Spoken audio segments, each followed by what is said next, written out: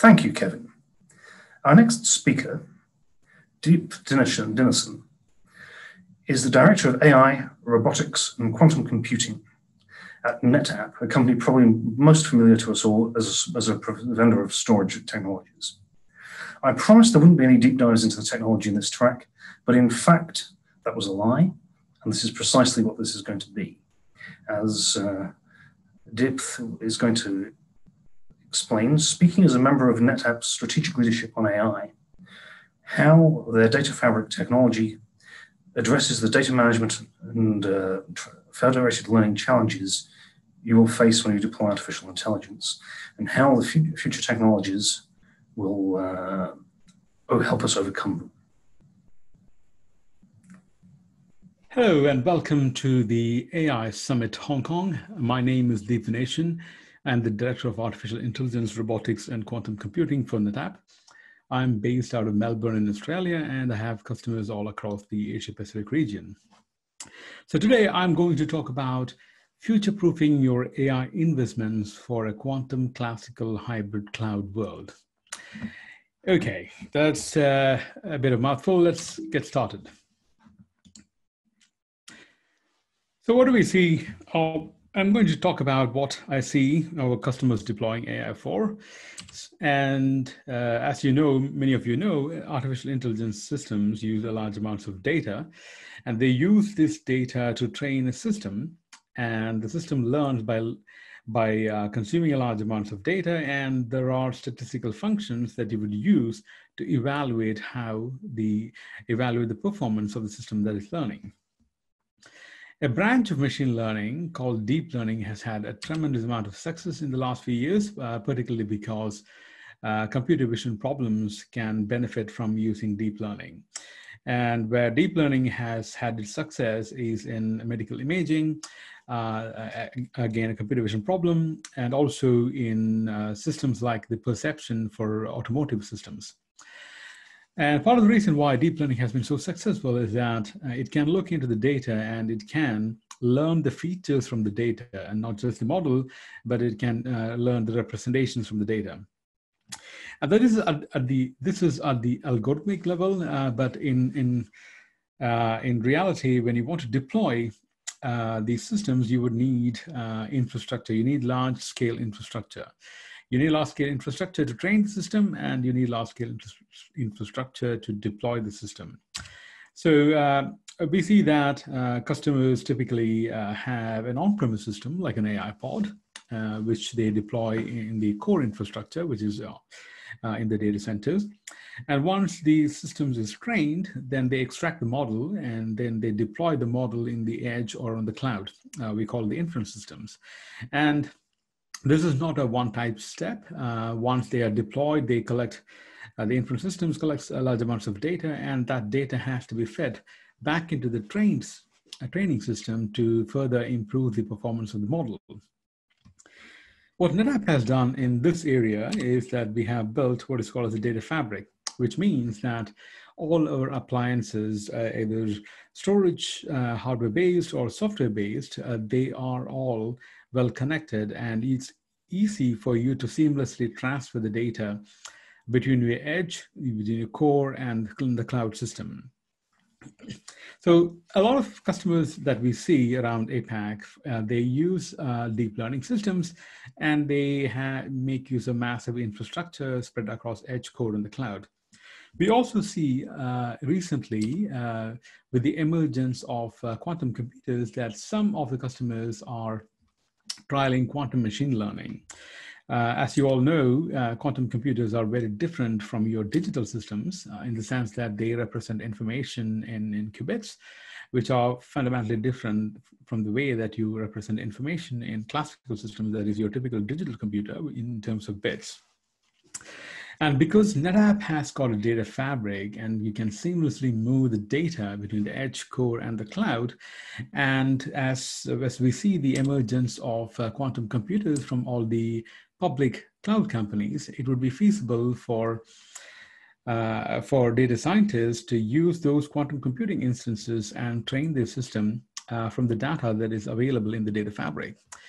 And also there's a challenge here that the quantum computers don't use digital data. So we use partners who are able to convert the digital data and encode them into quantum circuits such that you could do quantum machine learning using quantum compute instances. So NetApp provides the basic infrastructure, the AI infrastructure, such that you could develop your AI algorithms spanning across your edge core in the cloud. And these algorithms may not necessarily limited to classical algorithms. They could also be quantum algorithms making use of quantum computing instances. Let me also give a little bit background about the kind of software that we provide. So let's take, for example, cloud. You can access all our cloud products from cloud.netapp.com. We have tools that analyze your footprint in the cloud and using machine learning and can suggest you how to optimize your infrastructure in the cloud.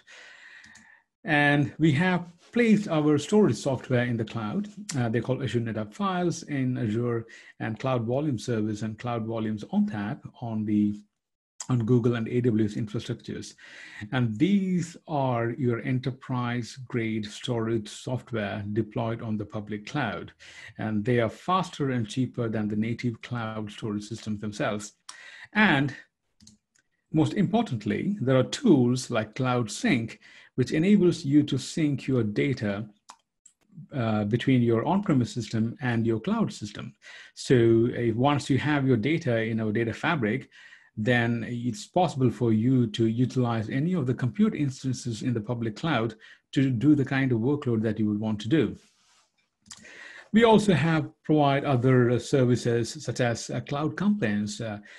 Cloud Complaints is a tool which uses AI internally, and if you are moving data from your on-premise data center to a public cloud, it can automatically figure whether there is a personally identified information in the data. So this gives you the guarantee for GDPR regulations and so on.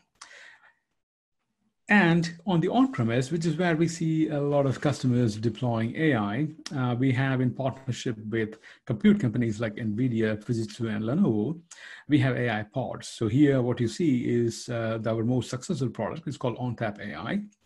So it comes with NVIDIA GPU systems and NetApp's storage platforms. And these storage platforms are also cloud connected. And so the data that you put in our AFF systems here is also available, will also be available on the cloud. And these AI pods are quite easy to provision. So you could, for instance, have these infrastructure in the morning and the data scientists would be able to use the Jupyter by afternoon. So we have automated most of the provisioning, both at the infrastructure layer as well as at the application layer, by integrating them with Kubernetes and Kubeflow, as well as integrating them with container persistent systems like Trident systems.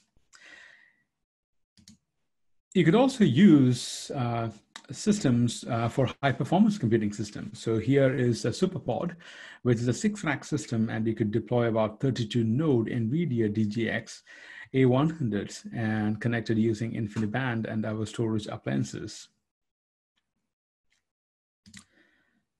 And what is to be seen? So we see a large number of customers having their data in the cloud, and we see a large number of customers having their training system in their data centers. And also the nature of the workload is also changing. And earlier we would see customers using your AI system for doing a large amount of analytics. And today it's more about doing training of deep learning models. And tomorrow we expect that it'll be more about inference. And recently, NVIDIA has announced a new GPU system called an Ampere-based system. And here, a single GPU is like 7 GPUs. They call it as multi-instance GPUs. Each instance in this GPU is equivalent in computational power to that of Tesla V100, which was the generational GPUs before. So they're really, really powerful. And so by using that system, the multi-instance GPU systems, it is quite easy for you to go from one workload to another. So that's a little bit more, that's a bit about the AI infrastructure systems. Now, let me go and talk about some of the case studies that our customers have deployed AI systems for. The first and the foremost is AI applications in healthcare. I mentioned before, one of the key reasons why deep learning has been quite popular is because it's well suited for computer vision problems. And because it is well suited for computer vision problems, a lot of problems in healthcare, such as medical imaging, pathology, radiology, and so on, can benefit from deep learning systems. So here is a case study from King's College London. They are one of the UK's national, they have built an AI platform to allow specialists in the UK's National Health Services to automate radiology interpretation. And so they use our systems for deep learning applications in radiology and pathology. Another use case is that of the Hanover Medical School. And they also use deep learning systems for diagnostic imaging, and particularly they are doing a research on detecting chronic obstructive pulmonary diseases using AI and specifically using deep learning. So, and we also see a large number of customers here in Hong Kong, for instance. A medtech company called Nisi has recently purchased ONTAP AI, and they've been using that to see whether they can improve robotic-assisted surgery. Earlier, the success of deep learning was in medical imaging, and now we can see that it's also used for understanding surgical workflows, also to make robotic assistive surgery easier. We also see AI used for processing electronic healthcare records. That's AI in healthcare. In addition to that, we see AI used across many industries, and there are system integrators who build the AI infrastructures, and then they offer it as a service for external customers. Either they build the solution for the external customers, or they expose their infrastructures so that data scientists within other organizations can use the system. So here is a case study from Itochu Techno Solutions based out of Tokyo as a systems integrator, and they use ONTAP AI systems to serve their end customers. One of the top-notch consulting company in London, AI consulting company, is Cambridge Consultants, and they use our ONTAP AI systems to build AI-specific solutions across the industries. So they have customers in automotive systems, they have customers in semiconductor, the consumer industry, and many other industries. Here in Australia, we have a customer called Consultant Cloud. They have deployed NetApp's ONTAP AI, and then they offer it as a service for their external customers. And if you look today, many of the customers have in-house data centers offering AI as a service for their internal customers. And then there are public cloud companies like Google, AWS, who have commercial off-the-shelf AI software available on the cloud. But between on-premise systems and the public cloud systems, what is lacking in the market is vertical AI services. And so companies like Consultant Cloud, what they try to do is to offer AI as a service for vertical industries. So they are trying to see whether they can offer, say, video recognition as a service or in-store analytics for retail companies as a service. And this is an emerging market. And we expect that a lot of service provider will be following this business model. We also see a large number of customers using AI in their high-performance computing systems. So, for example, Simula is a Norwegian research laboratory, and they use our storage appliances for doing high-performance computing research.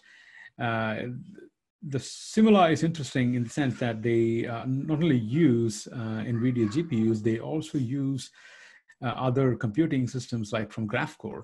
And what they have done is using our partners who have a file system called BGFS, they have deployed the system such that they can have the data on BGFS on NetApp storage appliances, but they can serve this data to multiple different types of compute instances like GPUs from NVIDIA and IPUs from GraphCore. The largest supercomputer in Australia is called the Guardian supercomputer, and they use NetApp's storage platforms. And this has been built in partnership with Fujitsu, where Fujitsu provides the compute nodes containing the GPUs, and NetApp provides the backend storage appliances. And since it's the largest high-performance computing system in the Southern Hemisphere, it's also used for a wide variety of use cases in simulation of quantum computing systems, in astrophysics, biology, population health, and so on. So that's, I think, in a few of the case studies that we have where customers have deployed NetApp's AI pods for AI in medical imaging, for system integrators providing AI as a service to external customers, and in high performance computing systems. So let me go back and try to answer the question that I had put, which is the topic of the presentation, which is, how do you future-proof your AI investments in a quantum classical hybrid cloud world? Okay, so this is the world that we know, and there are hyperscalers, public cloud companies. They are building a large number of data centers all across the world, and NetApp can help you build your own private cloud. And in addition, NetApp has deployed the storage software on all the public cloud companies. And so it's called as ANF on Azure, it's called Cloud Volume Service and Cloud Volumes ONTAP on AWS and Google. So this is a platform where you could land your data on the public cloud companies' software. However, it provides the enterprise-grade features that NetApp offers on the on-premise. In addition, we provide the tools by which it is easier for you to synchronize your data between your on-premise system and the public cloud systems. So for instance, if you want to run an analytics applications on AWS, which uses S3, then you could sync your on-premise system to the S3 object in AWS using tools like Cloud Sync. We also provide the tools by which you can optimize your infrastructure on the cloud. And so it gives lots of insights into the way that you're consuming your compute in the cloud. And so you could use products like Cloud Analyzer. So these are essentially tools that helps you to land your data, to move your data, to optimize your infrastructure, both on on-premise system and on your cloud system. Where does AI come in? So one of the key areas where I think AI will really shine is where you can bring consumers and producers in a new marketplaces. Take, for example, Uber. What does Uber do? Uber serves you predictions, and those predictions are quite accurate. And their business model is built on top of that. Their business models allows new consumers and new producers to come together using prediction. It's very similar to the business model that Airbnb has adopted, however, for a completely different domain. And also, financial services companies like Ant Financial, what did they do? They also brought consumers and producers together in a new marketplace. So they offered credit to consumers who didn't have a bank account. And they are now one of the most successful companies in China in fintech, and also one of the most valued companies. And they use a lot of AI to bring consumers and producers together.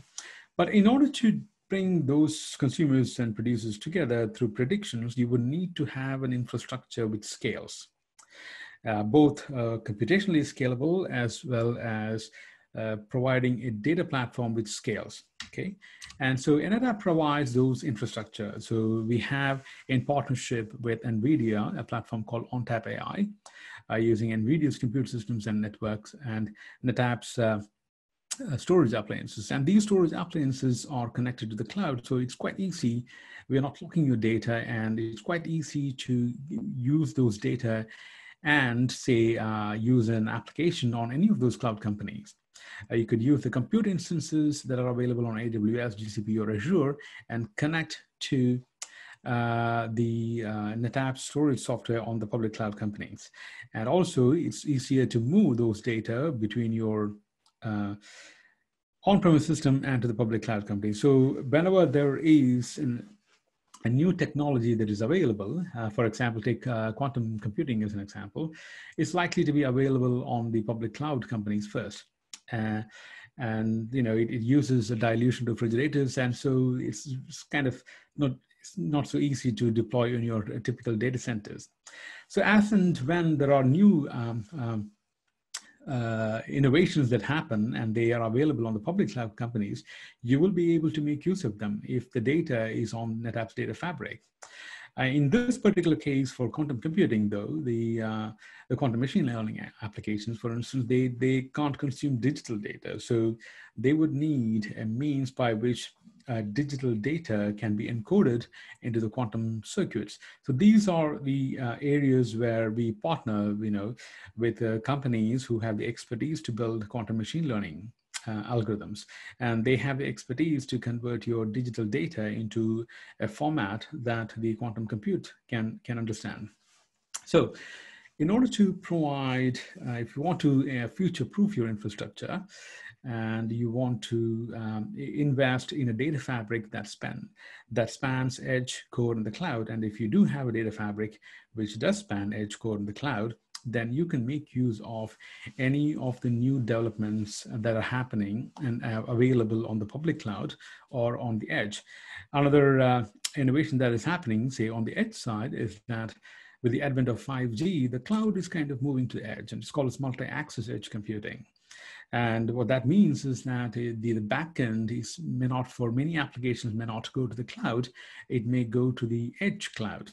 And why the edge cloud? Because it provides, with the use of 5G, the latency is so small that you don't have to necessarily go to the cloud. And because the latency is so small in accessing NVC systems, it opens up new kind of applications such that people can collaborate and using the edge cloud. And also you could computationally offload the computational burden from, say, the robotic systems or things to back into the edge cloud. So as there are more and more development, there are more and more innovation happening, those innovations can make use of the data that is available in the data fabric. And so if you do that, then irrespective of what industries that you are, so if you are in financial industry, you could develop a financial fabric. So you could make use of any new technology that happens, and you would be able to make use of the data to accelerate that technology adoption. If you are into trading and logistics, you might be able to build a trading and logistics fabric for your company. If you are into healthcare, you probably would be able to use a healthcare fabric for your company. So to summarize, in a world, what we see AI deployments, most of the AI deployments that we see are on-premise. Some of them are on the cloud. So you need to consider your hybrid cloud to deploy your AI system. We also see that some of the customers are not just using classical, that is digital computers for doing AI, they are also experimenting with quantum machine learning products, which makes use of quantum computers, and those are available only in the public cloud. And there has to be also a means to encode the digital information into quantum circuits such that you could deploy and run them on the quantum computers. So having a data fabric that spans across edge, the core, and the cloud enables you to serve the data to the kind of compute instances that you want to run your AI applications on. Okay, all right. Thanks all of you for listening to my presentation. I hope you had got an insight into how some of our customers are using AI for, and please feel to reach out to any of us if you have any further questions. And enjoy the rest of your AI Summit. Thank you.